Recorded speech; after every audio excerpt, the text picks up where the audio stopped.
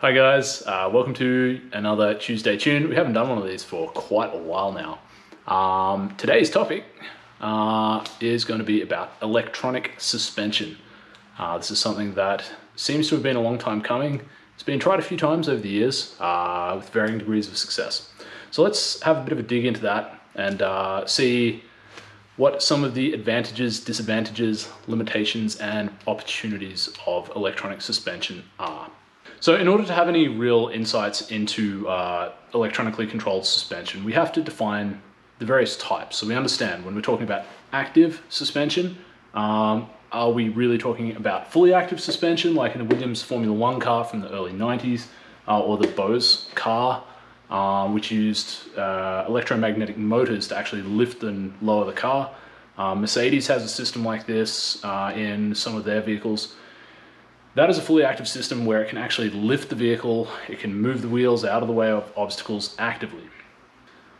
Second type is semi-active. So this uses real-time, high-speed, event-by-event damping control that is electronically controlled. What that means is that bump by bump or corner by corner, it's adjusting all the time.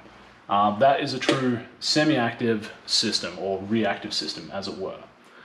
The third option, which is what we most commonly see with electronic suspension, is a mode selector of some form. That basically means that you have multiple mechanically controlled modes that the electronic system switches between. So with these three in mind, we're going to have a quick look into what the options currently on the mountain bike market are. So as some of you are no doubt aware, RockShox recently released their Flight Attendant system, which has come a few years after Fox's Live Valve. It does things in a little bit different of a manner. The Live Valve system is basically a lockout that flicks on and off very quickly, but when it is in the locked out mode, it is mechanically and hydraulically locked out.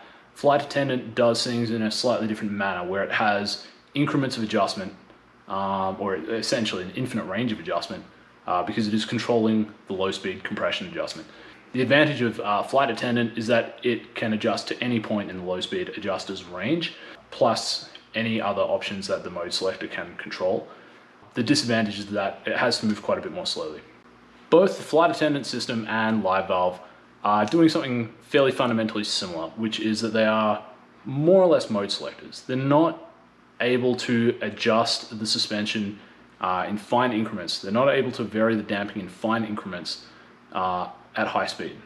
One does things at high speed, the other one does it in fine increments.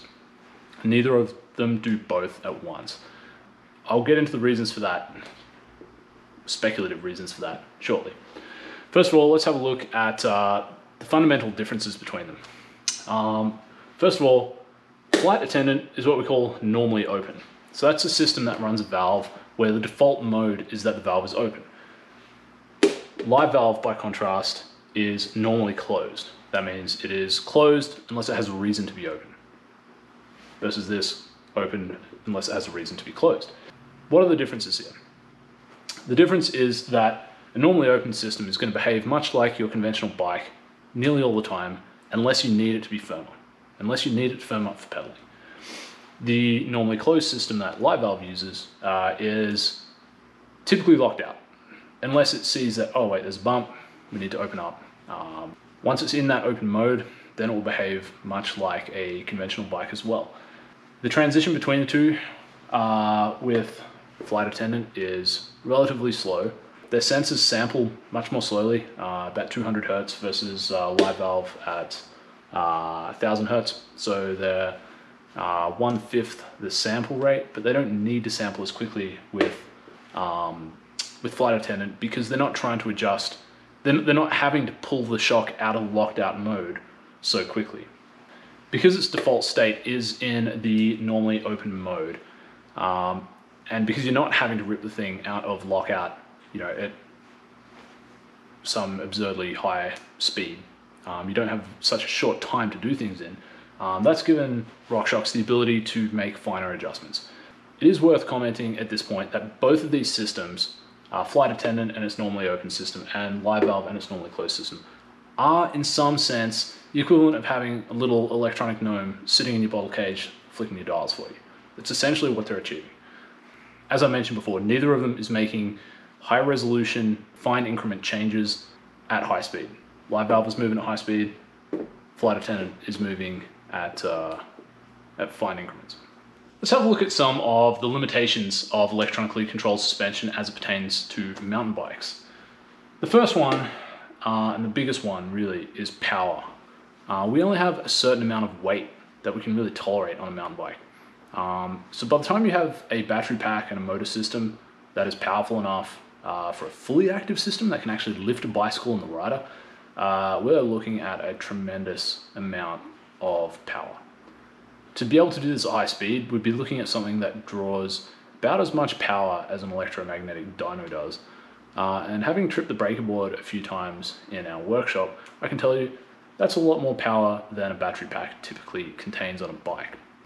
Even with semi-active systems and mode selection systems, we still have the issue of power. Battery density, energy density, and the power required by either valves or motors is quite significant.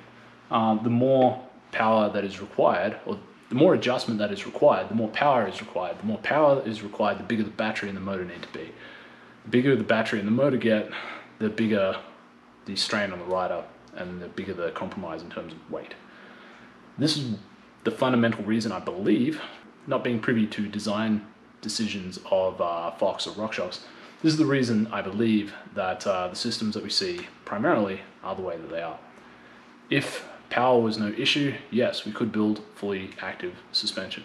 Unfortunately, storing enough power on the bike, storing enough energy on the bike in the form of the battery and having a motor that's big enough, that's not very likely to happen. If we get to the point where we can somehow have a miniature nuclear reactor on board our mountain bikes, then we might have fully active suspension, but at that point we would also have HOV bikes, possibly nuclear meltdowns. Second limitation, moving things under load. So when we go to a semi-active system, like the flight attendant or live valve, what that's really doing is adjusting a valve or opening a valve, in the case of live valve, which is just a binary system, it's either open or closed. That has to be done under load, while the system is under high pressure. In order for it to be able to respond very quickly, it needs to be able to respond regardless of what the pressure within the system is. So the oil pressure, which is what provides your damping force, will put a significant amount of load on anything that is trying to move.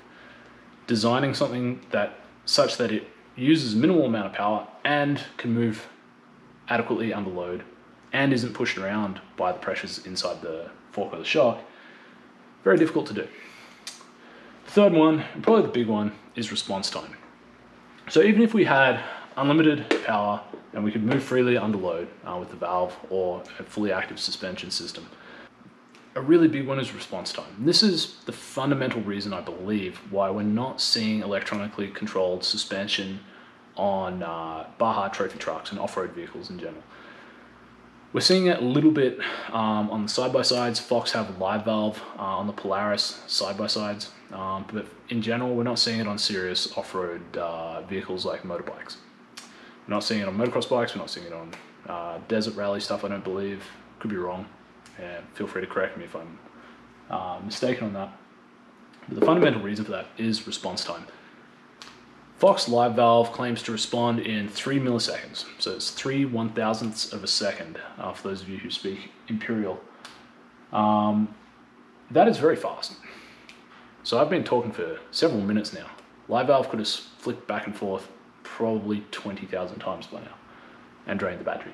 The response time basically dictates how far the vehicle or the wheel has moved horizontally across the ground in the time that the valve has been able to adjust or open.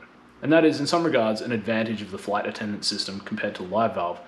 The response time doesn't really matter if the things are open all the time.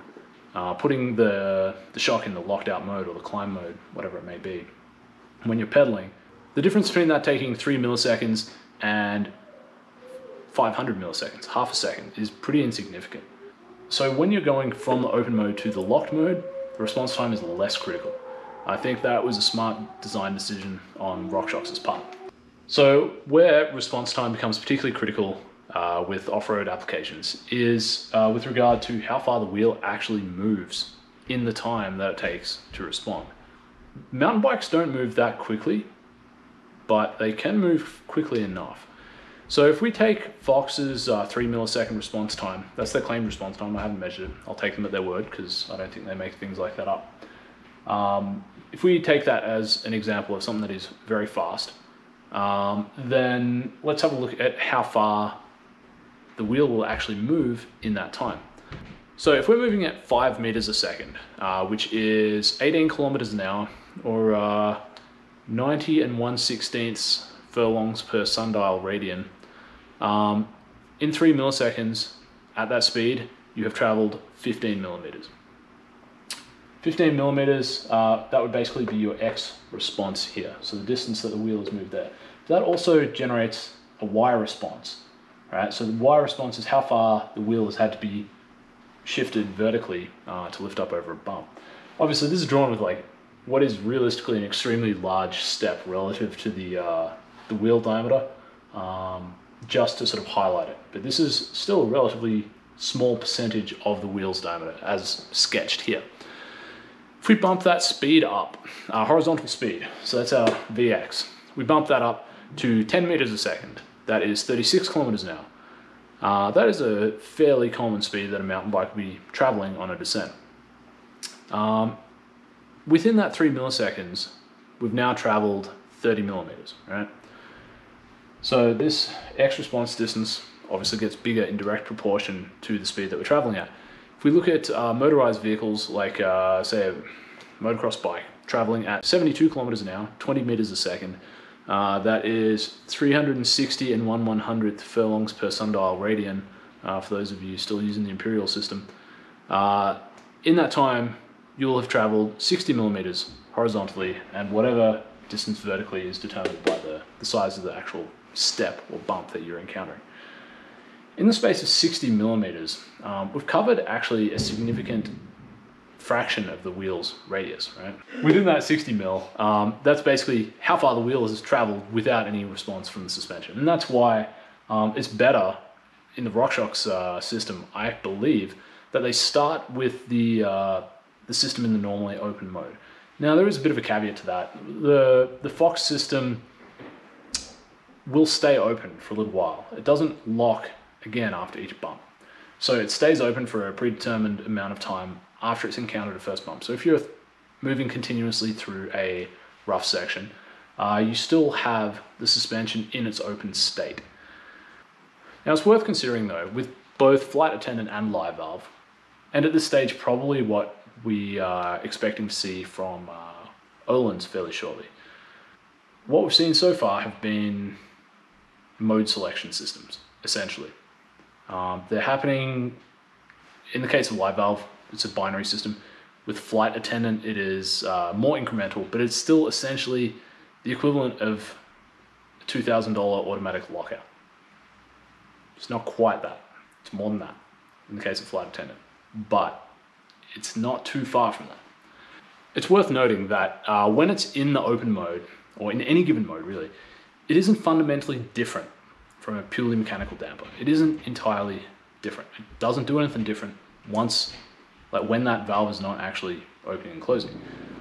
So because it doesn't fundamentally alter the mechanism by which damping is generated, or the mechanism by which the spring force is generated, or the friction or anything like that, it isn't really a big deviation from what we currently have. It still has many of the same compromises. In fact, all the same compromises as existing forks, with the exception that now it can be firmer if it needs to be for pedaling. Which to some riders who are only focused on the descent, gravity-oriented riders, you could run a quick calculation to see whether this is likely to be worthwhile for you. Here's a calculation for you. If you ride 100 times a year, right, it's twice a week roughly, you flick your lockout 4 times a ride. So it's 400 lockout flicks per year. That's 2 to locked out, 2 to unlocked. Takes you, let's say 10 seconds to flick your lockout lever. Don't know why it would take you that long, but I don't know. Maybe you forgot where it was. That gives you a total per ride of 40 seconds spent flicking your lockout. Over the course of that year, that's 2.22 hours flicking lockouts. Right? It's actually a reasonable amount of time when you think about it. For an additional $2,000 US to save you 2 hours of flicking your lockout, would you pay that? So that basically means that you value the labor of your electronic gnome at 900 US dollars an hour.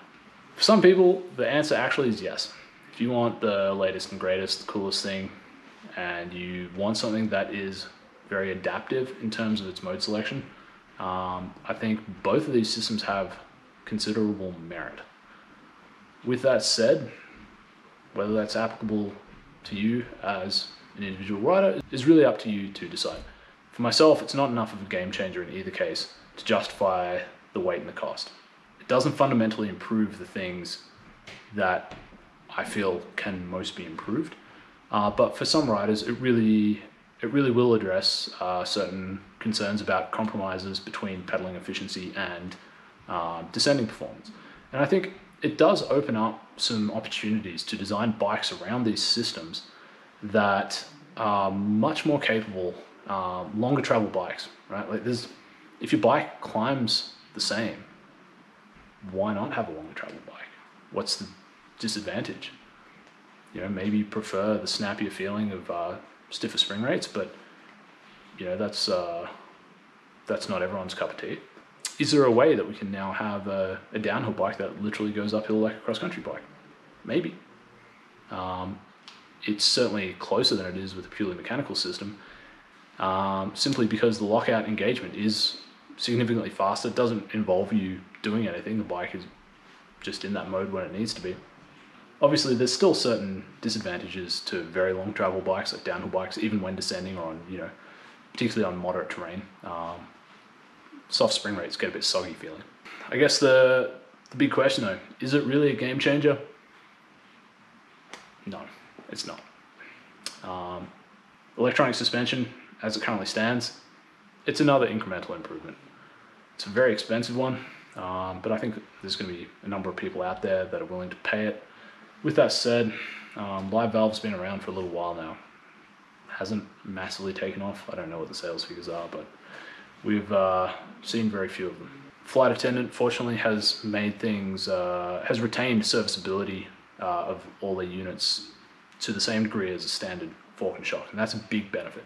And importantly, it doesn't appear to need the same degree of integration with the frame that Live Valve does. So I think we'll see wider spread adoption of it than we did with Live Valve. With that said, no doubt Fox are working on some riposte to this, and I would expect to see something pretty cool from them in the next year or two, really. We've certainly seen enough of their patents to know for sure that they are working on things like that. Thanks to Dan at Wheelbased for digging a lot of that stuff up. There's many rumors, some of them not really rumors, that Öhlins will soon have something to market. Öhlins have been making electronically controlled suspension for 30 years now, so they've been doing it a very long time. They know what they're doing. I'd be interested to see what they come up with. Anyway, that's enough of my rambling, and hopefully there's something interesting or thought-provoking in there, and we'll see you next time.